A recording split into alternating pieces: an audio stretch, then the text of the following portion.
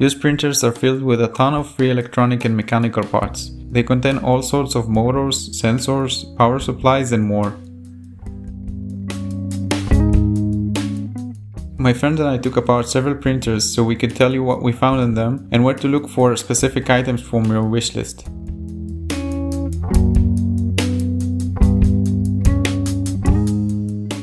If your project requires an accurate motor, you're probably going to use a stepper motor.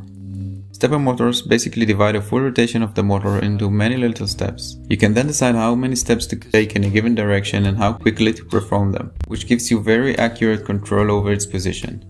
The problem is they can get pretty expensive, especially if you need several of these for a project. We found so many of these stepper motors in each printer. Small office or home printers usually have smaller stepper motors. These are often used for small Arduino projects and they can be very accurate, but their torque is limited. Don't let no cars by. If you are after bigger stepper motors, you should be looking for bigger printers or copy machines, like the ones you see in big office spaces. We found all sorts of big stepper motors in one of these, including NEMA 17 and 23, which are often used for DIY 3D printers or CNC machines. DC motors are some of the most commonly used motors out there.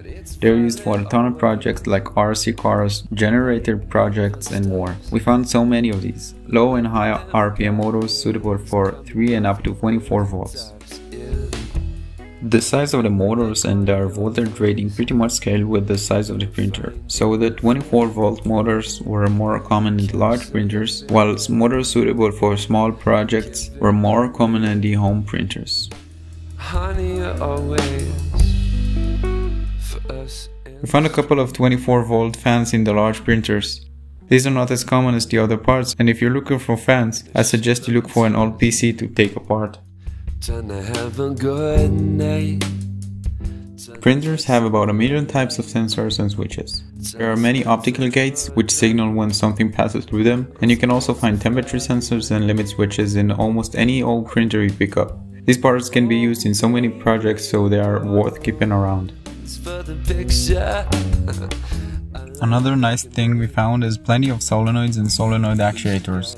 Solenoid actuators are made of two parts. When you apply a voltage to the solenoid, it creates a magnetic field which moves the other part. These are often used to move things around, like open and close valves.